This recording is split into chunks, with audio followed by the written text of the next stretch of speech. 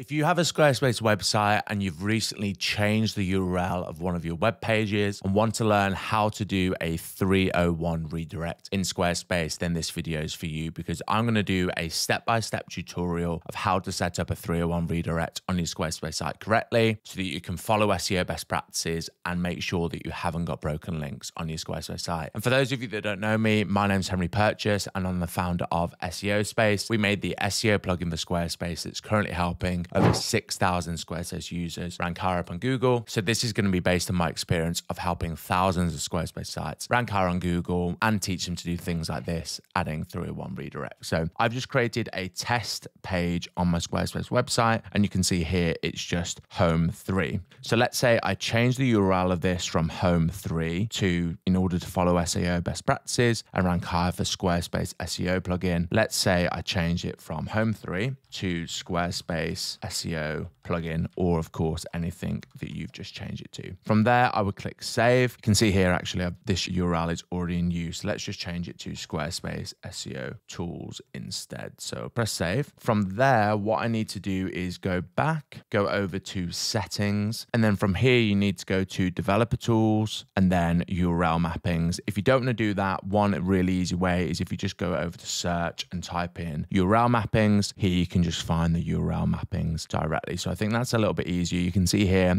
I've added 301 redirects already, and this is the format that you're going to follow. You're going to put the original URL, the new URL, and then the redirect type. So just for example, obviously here I've just changed home 3. Then I'm going to add a little arrow sign here, and then I'm going to put the new URL. So Squarespace SEO tools. And then after that, you need to add the redirect type, which in this case is a 301. You can see an example here. So all I'm going to do is add 301 there. So this is the old URL. I'm then pointing towards the new URL that I've changed it to, and then added the redirect type, which is 301 redirect. And just to show you that this works, if I just go to seospace.co and then put home 3 and press enter, you'll see that this is redirected to Squarespace SEO tools. So just like that, we've added a 301 redirect. And just to recap over, you need to add the old URL slug that you've changed, a little arrow sign, then the new URL that you've changed, and then the redirect type, which is 301.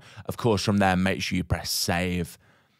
And it may also be worth taking the new web page, going to Google Search Console and requesting Google goes through that page to show it up on search engines. But there you are, guys. That is how to do 301 redirects on Squarespace. If you want to get more Squarespace SEO advice, please make sure to subscribe to this YouTube channel. And of course, I'll see you in the next video.